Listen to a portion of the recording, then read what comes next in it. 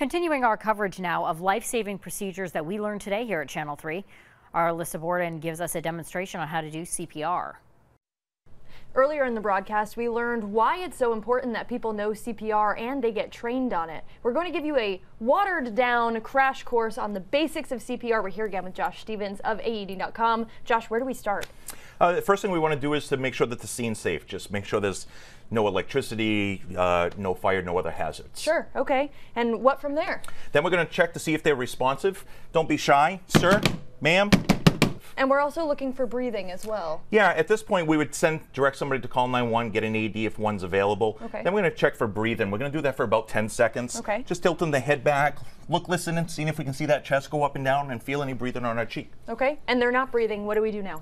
They're not breathing and they're unresponsive. We're going to begin chest compressions. So when it comes to starting CPR, you're looking for 30 compressions and then 2 breaths, correct? That is correct. All right, great. So we learned earlier today the pace for these is about 2 compressions per second. So I'm going to start doing that now. We've got my hands just like this, as you're supposed to, in the center of the chest. And we're going at least 2 inches deep, correct? At least 2 inches. Okay, great. So here we go. 1 and 2 and 3 and 4 and 5 and 6 and 7 and 8 and 9, 10, 11, 12, 27, 28, 29, 30. Now it comes time to give a breath. What do I do?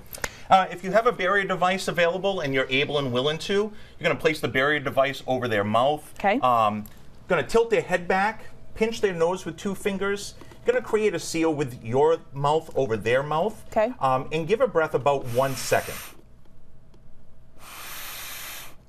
And now this step isn't mandatory if you're not comfortable with it. It's not. If somebody's not able to or unwilling to perform mouth-to-mouth with or without a barrier device, they can just do continuous chest compressions. Okay, and ideally, as you're doing those compressions, someone has gone to get the AED if one's available. That is correct. What does the AED do, if you can talk about that a little bit?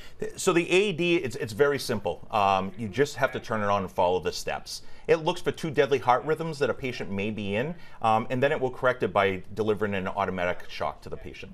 And this procedure is good for cardiac arrest if someone is non-responsive, but there are other procedures if people are choking as well. We'll have those coming up in just a bit. But for now, Josh, thank you so much. You're welcome. Thank you.